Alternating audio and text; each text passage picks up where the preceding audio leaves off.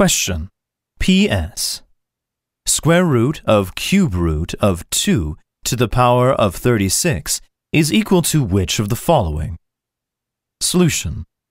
Seventh of the 7 properties of exponents, also called the rule of roots and powers.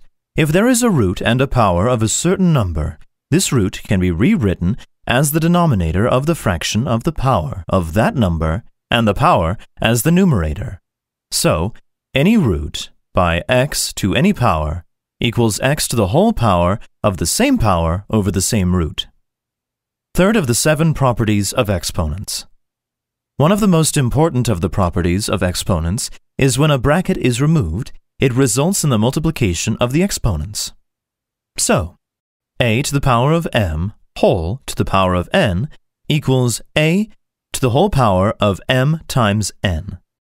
Using the 7th property of exponents, square root of cube root of 2 to the power of 36 is equal to 2 to the power of 36 whole to the power of 1 over 3 whole to the power of 1 over 2. And using the 3rd property of exponents, we get 2 to the power of 36 whole to the power of 1 over 3 whole to the power of 1 over 2 is equal to 2 to the power of 36 whole to the power of 1 over 3 times 1 over 2.